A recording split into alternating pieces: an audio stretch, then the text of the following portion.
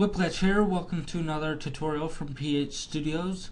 This is the last tutorial for the XNA Basic Training series, which will be distributing a game of your choice.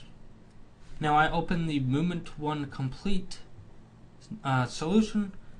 You can open any of the basic training, or you can open my paddles source or spacer source and do it this way. So just any solution you want. This is just for tutorial purposes only, so you can use any solution you want. Now we have the full thing completed. We have a pretty cool bouncing and just a movement tutorial we did recently, and let's package that to be used on other computers. So we go to Build, Package Movement 1 Complete as XNA Creators Club Game. Okay. Now we go to Output, and we see at the very end, successfully built XNA Creators Club Game package. In quotes is the location of the package. So I'm going to copy that before the actual file and paste that so we can go there. Now this is for the XNA Creators Club, which means you need the Game Studio 3.0 in order to get this. Now if you want to package this for people that do not have Game Studio 3.0, so just any computer in general, you do the same thing but with additional effects or additional steps. I don't know why I said effects there.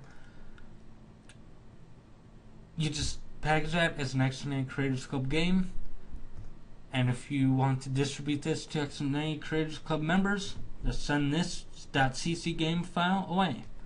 Now if you want to send it to others that only have the framework, just double click it, unpack, and that will unpack it on your system. You copy everything in here, then go to Send To, if it'll ever load, compressed zip folder, or however you like to do zip folders. This is a movement tutorial. Movement tutorial distributed. Okay. So all you need to do now is distribute that zip. So, very short tutorial on how to easily distribute your game. Remember, if you want to distribute it to other XNA Creators Club members, you just build, package as XNA Creators Club game. If you want to distribute it with everybody with Windows that needs the framework, and that's all, you build as an XNA Creators Club game, go to it on your computer, unpack it, then highlight everything inside the new window that pops up, and send to a zip file. Then you distribute that zip file around. Okay, so I rushed through that pretty quick, but you got the idea. So that's it for the XNA Basic Training series. Head on over to the paddles tutorial if you haven't already done so, and check that out. And wait for my space shooter video tutorials and our tower defense pre-tutorials. Then a little while after that, the full tower defense game tutorial. See you around.